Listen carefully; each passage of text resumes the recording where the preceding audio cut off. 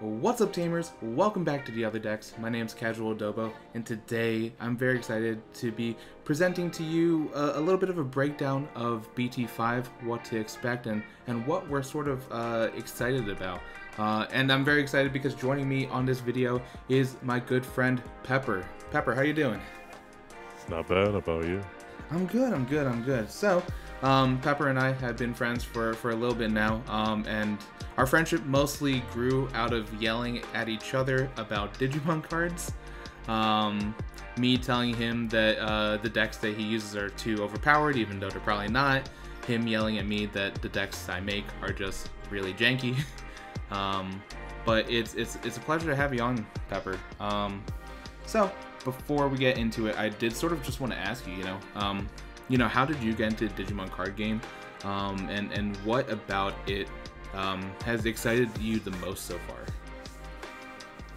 So I was getting back into card games overall, and I jumped back in with Yu-Gi-Oh, which I wasn't really feeling. I liked the game, but it just wasn't like really clicking with me. But I knew that Digimon was coming out pretty soon, and I just bought into the game real quick. I was there for like the 1.0 pre-release, and just kind of fell in love with the way the game plays, like the style of it, especially the art. I didn't even actually know much about Digimon, and the card game was like my entry into all of it. I never really watched the show as a kid or anything, so I don't know, this has been my entry, and I started watching the shows after, and it's just been my favorite card game since then. That's awesome. Yeah, because I mean, I'm sort of like the opposite, where I came into it knowing about like the original few series of Digimon, really being a fan of that, and then once I even heard about this card game, I was hooked immediately. And then when you said the artwork, I was like, yes, that the artwork in this game is absolutely fantastic. I've been saying that since day one. And I think BT4 had a lot of great looking art, as well as some great looking cards. Wanted to see, from the previous sets, not even just BT4, but like in the past, what have you thought about the cards that have come out so far? I think it's been pretty good. I would say that BT4 started opening up more play styles. I mean, looking at sort of like the more popular decks, there was definitely an opening for things like, a green-yellow Megazoo with the inclusion of Chaosmon, and it was overall just nice to see like more colors get some level 7s. It seems like Red has gotten most of the love, having Omnimon and Omnimon Ultra Res. As per usual, Digimon gotta show its love for Omnimon. Oh yeah, I mean, this upcoming set is all about Omnimon, and boy do we have quite a few, but we know what Omnimon they really love the most. This is true. And the next set, BT5, for those of you who didn't know, is called Battle of Omni, or should be Battle of Omega, because there's an Omega sign in the background. But besides Omnimon, there are a couple of different things in this set that I think excite both of us. So, with that said, I think we should just hop into it. So, Pepper, if you wanted to take the lead on this. Alright, so I'll just start off by saying I am sort of out of the meta, but still trying to be competitive player. So yeah, you're more in the meta than I am, because like if you've seen, I mean, I made the One Punch Man deck, which we've discussed at length. Oh yeah, I'll discuss every one of your decks at length. I should just have a video that's like Pepper reviews Adobo's decks. Pepper reacts too. It's just a Serrano Pepper just slowly wilting as I go through discussing why I think you should put Dimension Scissor onto Blastmon. That is how I feel sometimes, because like I like playing like weird decks. Like I am most excited about making a black-purple deck in BT5, which you could call, not really that meta, but still competitively viable. It's just not. It's either low on the tier list or maybe not really quite there. But boy, you make some decks that it's hard for me to like. I can't feel the vibes of them. But anyways, besides that, going into it, these are just my observations. Starting off with red. Yeah. I think Shoutmon is a great card to look at right away. Shoutmon itself just looks for other cards with Shoutmon.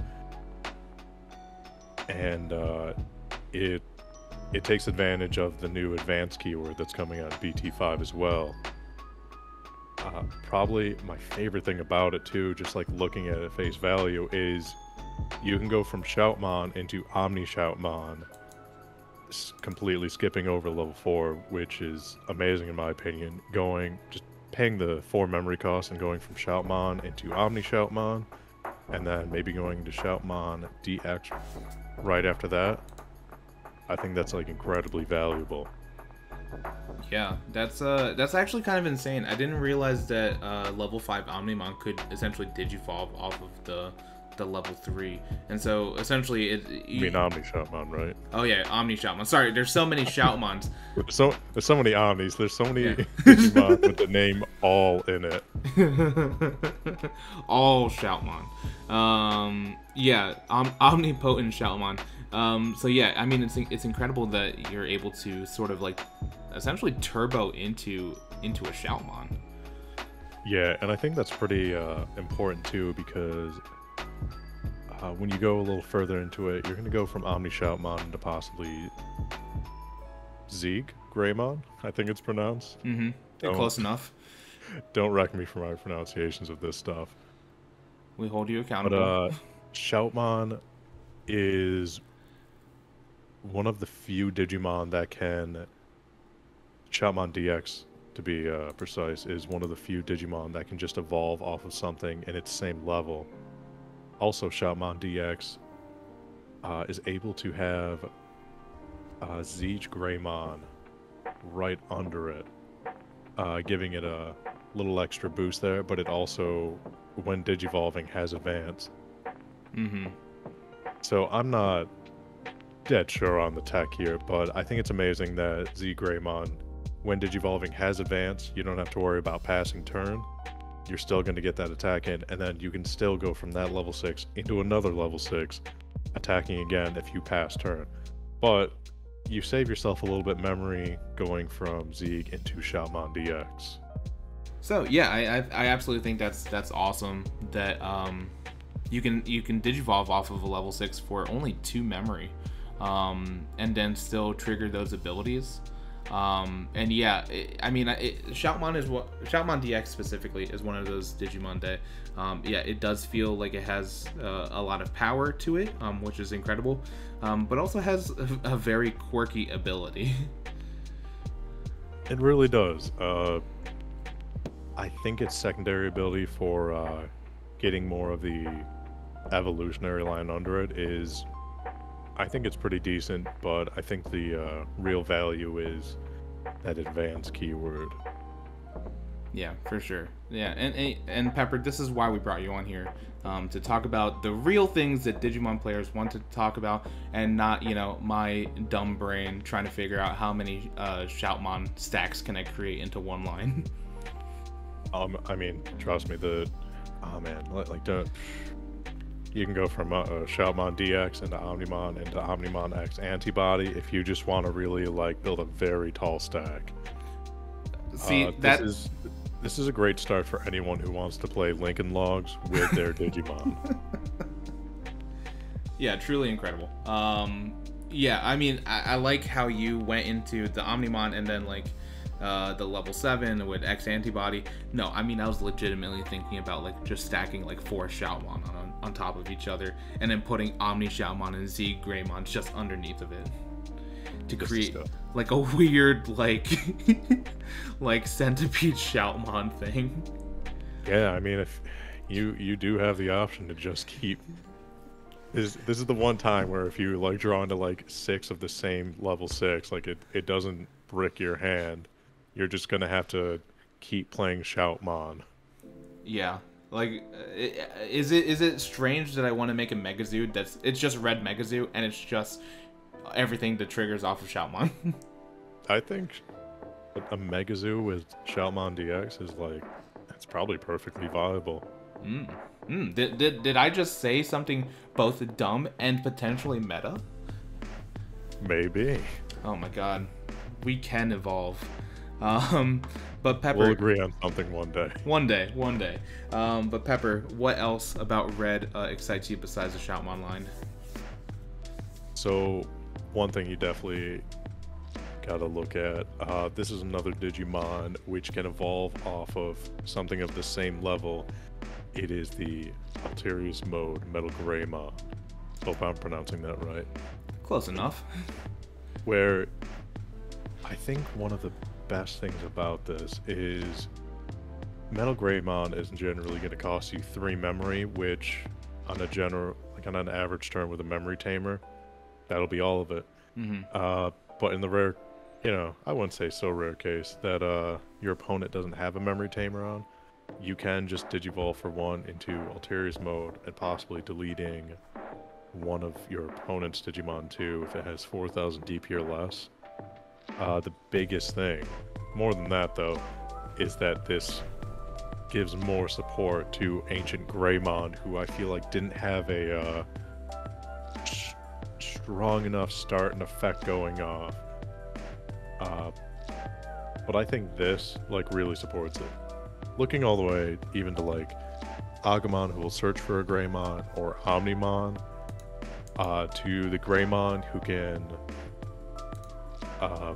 get a little bit of memory back for evolving off of Agumon, evolve for 1, going all the way into Metal Greymon, Ulterius Mode. You can have 3 Digimon with Greymon under it into an Ancient Greymon for a very, very hard hit. Yeah, I mean, I agree that in BT4, the Greymon support was not great. I mean, Ancient Greymon itself was very powerful if set up right. And I think there were a couple hybrids in that line that aren't Greymon, particularly. But it was more catered towards the hybrid side of things than the Greymon. And I agree. I think this definitely helps add a lot of support needed and potentially to overshadow the other ancient Digimon that came in BT4, but I think we'll save that discussion for when we get to Blue. Spoiler alert. But also, I was just looking at this Greymon that you mentioned. The artwork is fantastic. Oh yeah, I love it. It's amazing. Yeah, it's so dynamic. It has just this awesome lighting on it. Yeah, the lighting is great. The sort of motion blur effects of the ground stomping that he's doing right here on the sand, wonderful. Almost kind of looks like a painting. It's nice, and it's an uncommon. One of the more beautiful uncommons we've seen. Oh yeah, I mean I would say it's just an all-around good card. I have a buddy who really just wants to build a deck of just all Agumon and Greymon, and it's just incredibly possible now. Yeah, it's very viable. But no, those are awesome cards. I think not much to add here. I will say, shout out to Chef Marimon. And I bring him up mostly because I love the artwork. I love the artwork here. Kind of gives me some I was gonna say Spirited Away vibes from that opening scene of just eating. No, I know what you mean. Yeah. It's very nice.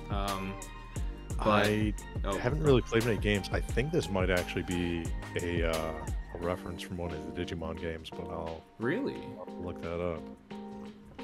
If it is, I have to play that game now. I want to be a Chef Marimon. But yeah, I bring up the artwork mostly because, I think my main thing that I'm really excited about for Red is the Shoutmon, because it is quirky enough where I'm interested in it, but also meta enough that it can kind of do work. I will give one quick shout out though to Dobikmon, or Dorbikmon, mostly because one of the things that I'm trying to challenge myself on is to build the equivalent of a popper deck. For those who don't know, in Magic there's something called the Popper format, which is just a deck made out of all commons. And it can do that because Magic's been around for a while. So I'm not going to do exactly that, but Dobikmon, or Dorbikmon, however you pronounce it, is a common card with a fairly unique ability that we haven't seen in the game to date. I think it's a buck wild ability, and not because it's too strong, but because it's something that can reach DP levels like no other Digimon can if you just throw aside another Mega. But it's also still a card that will die to something coming out of security. Yeah, just like something real dumb like a Gaia Force. Like, you can, it's just the beefiest dude, like, going into security, swings one, and Gaia Force. Yep. Oh, also, by the way, I found it, it's actually Digimon World that Meramon will open up a restaurant. Ooh. So that's where you get the cooking Meramon. That's incredible. I love that. But alright, so that I think covers it for red. Let's move on to the next favorite color amongst at least the Digimon series for sure,